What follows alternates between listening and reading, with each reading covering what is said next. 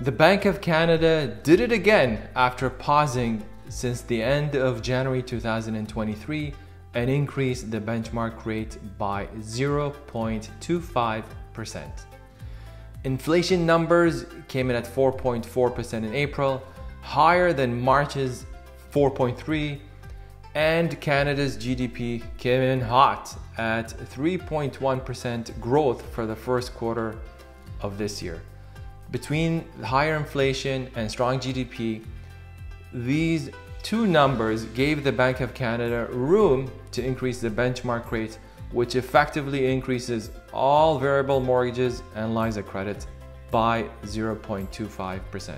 Now, a quarter point is not material. However, it'll be interesting to see how that plays into the real estate market psychology. Will buyers hold back?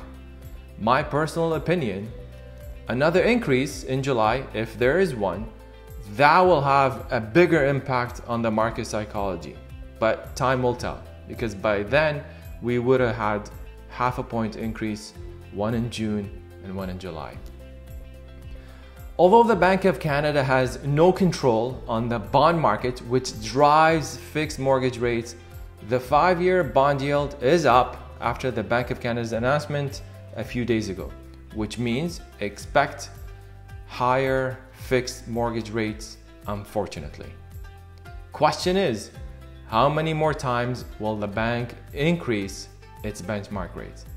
I personally look down south to the US Federal Reserve. Yes, to the US. Once they're done, we will be done. Hint, they tend to move together.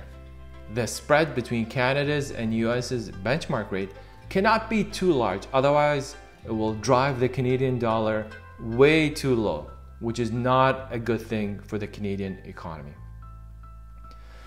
So my advice for now is to sit tight and buckle up. There isn't much we can control, unfortunately. Thanks for watching. If you have any questions, please comment below and don't forget to subscribe and hit the like button. And I'll see you on the next video.